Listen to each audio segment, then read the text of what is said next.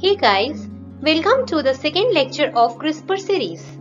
If you haven't gone through the first lecture of CRISPR series, I would strongly recommend you to have a look on that. Link is provided in the description box. Please subscribe my channel if you do not want to miss a single lecture of Brush Up Your Concept series. In the last lecture, we have learned that CRISPR degrades DNA. But how? To know the mechanism, you have to acknowledge Cas along with CRISPR.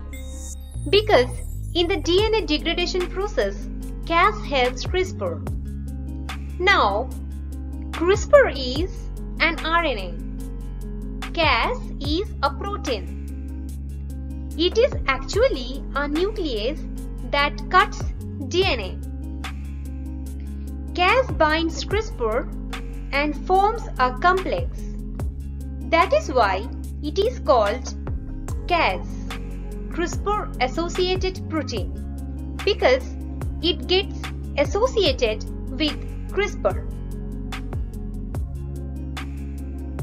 Suppose this is our DNA and this is the target site. That means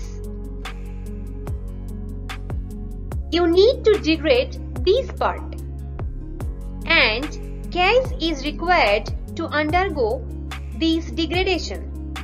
But how does Cas recognize the target site?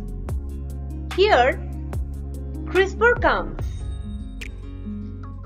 CRISPR is called guide RNA as it guides Cas protein to the target site in the DNA. Target site is complementary to guide RNA.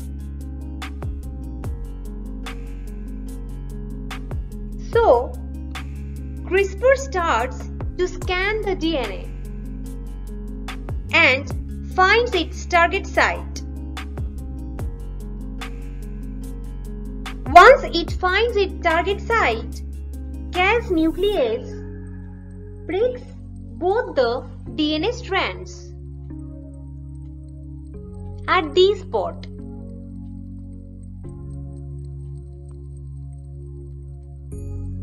Cells try to replace that break. They try to repair, but the process is very much error prone. Hence, it introduces mutation that disables the gene. This makes the gene inoperative, results in gene knockout. But CRISPR is not only used for gene knockout, it is also used to edit, activate, or repress the gene. It is even used to visualize genomic loci using fluorophores. These are the applications of CRISPR. We will learn about them in the next session. If you liked my lesson, please do like, comment and share my video. Thank you.